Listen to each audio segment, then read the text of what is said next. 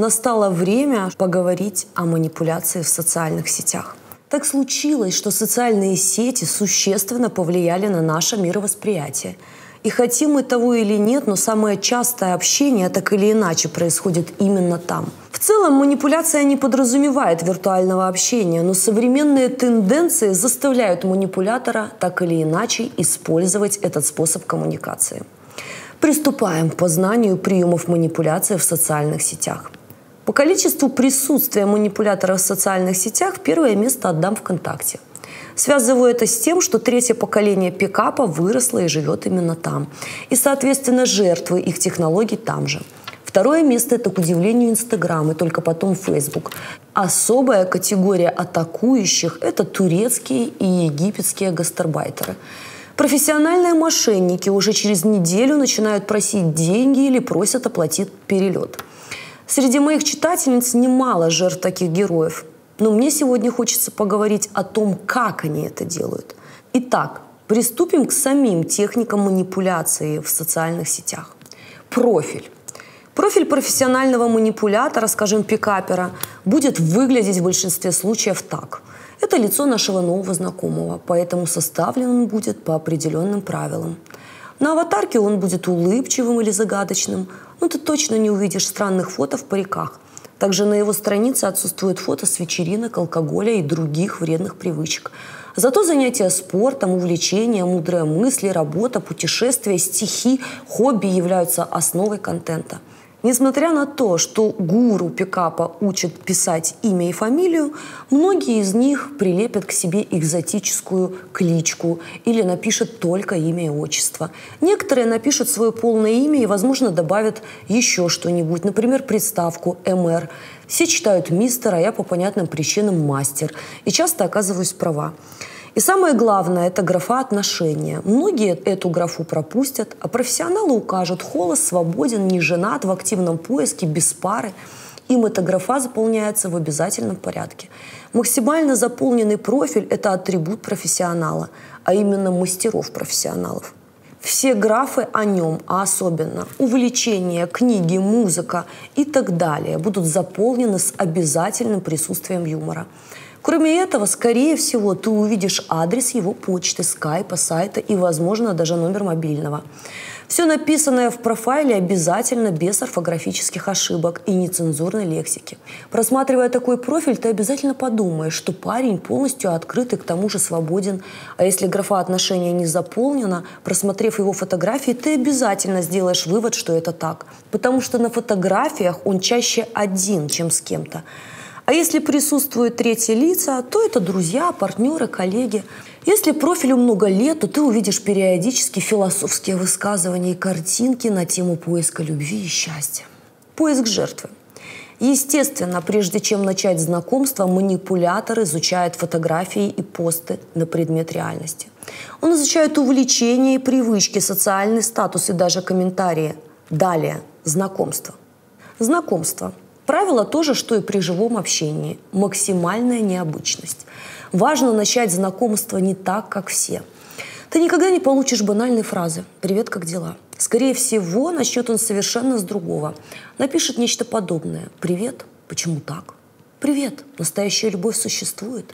«Привет, мои экстрасенсорные способности подсказывают мне, что ты не против поболтать с интересным человеком, с которым ты себе поднимешь настроение. Изящное фото. Ты очень загадочная». Фраза-открывашка. Фраза, которая вызывает вопросы. Поделюсь недавним опытом. «Привет. Хочу сделать вид приличного мужчины. Не добавляю незнакомых девушек. Так и познакомиться, пригласить на свидание немного страшно. Не мог не обратить внимания на книгу. Сделаешь еще из меня подкаблучника. Разве что обещаешь не использовать эти приемы при знакомстве».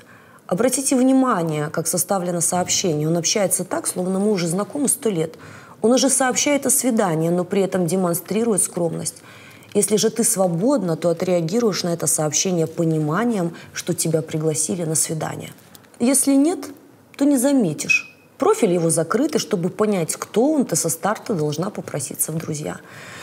Результат которого в 95% случаев добьется таким НЛП-сообщением «Мистер», будет следующим. «Девушка, попросится к нему в друзья, если она заинтересована. А это уже причина для общения. Я не ответила ничего, поэтому через 3 дня получила следующее сообщение, на этот раз в Facebook. «Привет. Далек от мысли, что вы меня просто игнорируете. Видимо, контакт был не лучший способ. Все же хочу получить обратную связь». Он перешел на «вы» и начал писать без ошибок. Да и скромность была заменена на настойчивость. Полная трансформация. Его не испугает вопрос, кто это, потому что он имеет на него заготовленный ответ. Твой будущий бывший муж, конечно же. Или вот еще. «Привет, девочка с большими глазами». «Привет, а кто это?» «Это я, принц, которого ты ждешь». «А откуда принц взялся?» «Моя злая мачеха заперла меня в замке, но теперь я вырвался на свободу, и мы можем жить долго и счастливо». Если же вы не отвечаете, есть еще один способ привлечь внимание. Периодически он будет отмечать вас на фотографиях с разного рода посланиями. «Мне так хочется, чтобы меня кто-то обнял, я влюбился безответно» и так далее. А еще грустная песня. Обратите внимание на этот трюк. Он вас отметил, вы прочитали, приняли это внушение, ответили. При этом он вам открыто ничего не написал, только отметил где-то. Метку удалил. Между прочим, этому приему меня как раз научил мистер, который несколько месяцев отправлял мне такие интригующие послания. И когда получил от меня ответ: «Мастер Иванов, а вы не думали выражать свои мысли без всяких там трюков?» Думал 3 дня и в результате выдал: «Когда мы уже с тобой замутим? Позвони мне». И обратите внимание, даже от меня он умудрился получить реакцию. Общение. Информацию, которую вы размещаете на своей странице, будет тщательно изучена. Поэтому он точно будет знать темы для переписки с вами. Но самое главное, это общение будет неординарным. На чем же базируется создание имиджа уникального парня? Юмор – одна из моих любимых заготовок. Я должен рассказать тебе кое-что по секрету. Что? 6 интересных фактов. Какие? Первый. Ты не можешь облизать языком все свои зубы. Спустя минуту. Второй пункт. Ты балда, потому что только что попробовала выполнить пункт номер 1. Третий. Первый факт – это ложь. Четвертый. Теперь ты улыбаешься, потому что ты балда. Пятое. Ты отошлешь это другому человеку в ближайшем будущем. И шестое. Ты все еще улыбаешься. Флирт. Ты заставляешь меня чувствовать, что пухленький голый мальчик с крыльями за спиной пронзил стрелой мою каменную грудь. Чем занимаешься? Ну, кроме того, что думаешь обо мне и рисуешь сердечки на листе бумаги. Слушай, а ты все еще меня любишь? Знаешь, если ты сегодня ни разу не улыбалась, то ты наверняка ни разу про меня не вспоминала. Дерзость – один из способов демонстрации своего высокого статуса. Держи секс. В смысле? Скоро еще круче станет. Ну как тебе уже похорошело? Теперь ты можешь отослать секс любому человеку, но лучше, если это буду я. Или вот еще, думаю о тебе и принимаю холодный душ. Игры. Один из ярких признаков манипулятора – это смена ролей. Он меняется ролями с девушкой, прикрываясь юмором. Однако эта тонкая игра несет внушение. «Мадам, когда ты уже пригласишь меня на ужин при свечах?» «Мадмуазель, мисс, королева, принцесса, зайчик, котик, инопланетянка» – то имя, которым он вас обозвал. Я только что подумал, что, может, мы повременим со всем этим, а то порой ты заставляешь меня чувствовать себя каким-то мясом. Пообещай, что не будешь ко мне приставать, когда мы встретимся. Приглашение. Смысл в том, что переписка сводится к тому, что в результате инициативу проявляет жертва. Почему? Потому что тот, кто берет инициативу, вместе с ней получает и ответственность. Причем в большинстве случаев вы пригласите его сама. Как не пригласить такого неординарного парня? Внимание! Но назначать первое свидание он станет голосом. Как только он получит в переписке нужную ему реакцию, сразу же перезвонит, пригласит в удобное ему место. Манипулятор иногда ведет жертву в онлайн годами, периодически забрасывая удочку или наоборот, заваливая сообщениями и комплиментами, затем резко исчезая. И если жертва не ведется, возвращается спустя время. На самом деле приемы все те же. Нелогичность, неизвестность, неопределенность, но только в переписке. Как ему это удается? В переписке он бросал вызов, флиртовал, играл роли, веселил, переворачивал слова, шутил, одобрял, не одобрял, был важным, был загадкой, дразнил, исчезал, возвращался. Все это стратегия, которая базируется на основных 4 китах. Правило 100 символов. Первое и самое важное. Он не пишет длинных сообщений, потому что большие тексты – показатель излишних стараний. То есть, когда он пишет очень коротко, то демонстрирует ценность его времени, а ты думаешь, что он особенный. Поэтому его сообщения всегда либо равны твоей длине, либо меньше, никогда больше. Одно сообщение, один вопрос, он не задаст следующий, пока не получит ответ на предыдущий. Та же игра «Ближе-дальше». Кроме этого, он отвечает чуть дольше, чем ты, таким образом включая старое «Ближе-дальше». И у тебя возникает целая куча мыслей от «наверное, он сейчас развлекается, и поэтому так мало мне пишет», до «неужели я сказала ему что-то не то?». Когда манипулятор не знает, что сказать, использует правило «ничего не отвечать», «молчание – лучший ответ», таким образом тоже делая дальше. Он просто продолжает общение, словно не замечая неудобных вопросов. Полный мороз. Если же вы реагируете на его слова не так, как ему хочется, то, скорее всего, вы получите другую вариацию «ближе-дальше» в виде иглы. Он включит полный мороз, таким образом демонстрируя незаинтересованность. И если вы никак не отреагируете, то через пару дней пришлет сообщение «Как дела?» Или «Ну что такого удивительного и невероятного произошло у тебя за последнюю неделю?» Именно с таких проверочных вопросов он начинает общение после своего «дальше», потому что по ответу на этот вопрос можно многое понять. И поверьте, он обязательно оправдается, куда он пропал.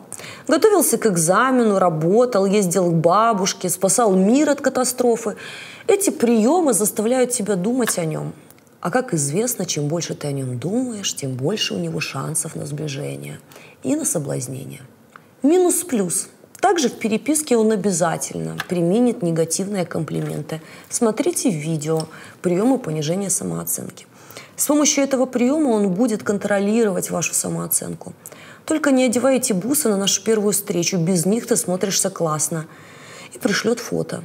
Ты что, не любишь «Звездные войны»? Жаль, что это тебе минус.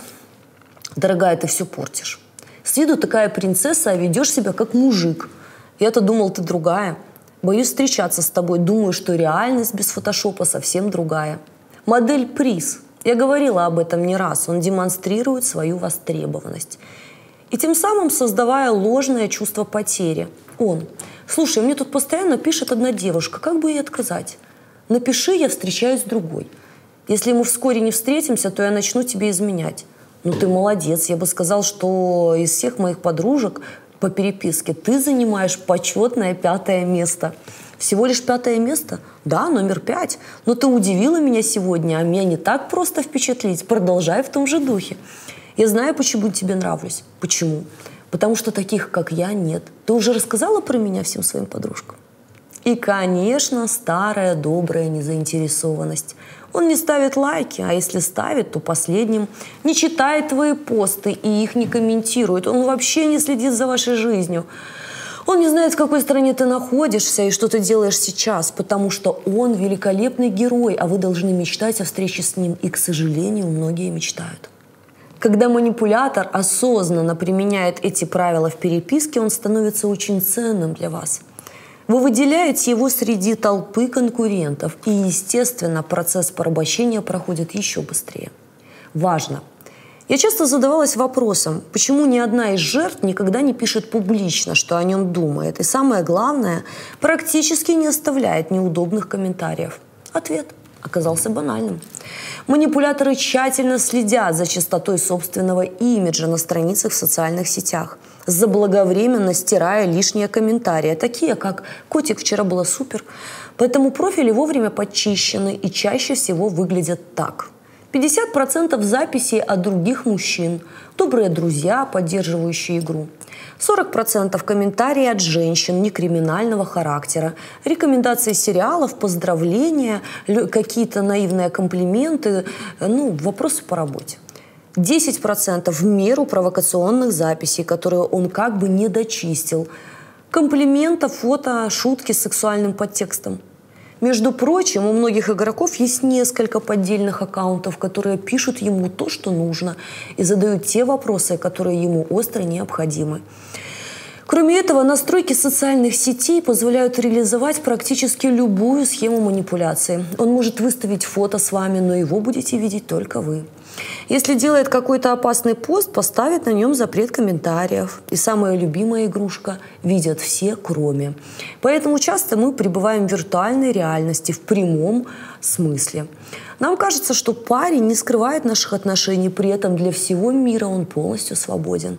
На самом деле в социальных сетях они используют ту же стратегию, что и при живом общении, но и действуют еще наглее. И мы опять приходим к тому, что необычные послания, как правило, присылают нам не прекрасные принцы, а собиратели трофеев. Смотрите более подробное видео на эту тему по ссылке в описании. Ставьте лайки и подписывайтесь на канал. Будьте бдительны и берегите себя.